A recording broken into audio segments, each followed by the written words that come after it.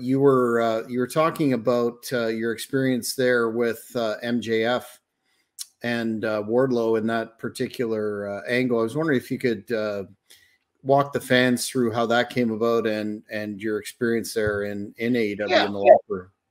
Basically, I was called by the one of the agents or producers to be at Universal Studios and to cut a couple of promos about Warlow, knocking Warlow.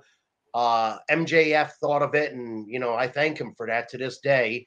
I wish I could have went further, but I'm grateful for that.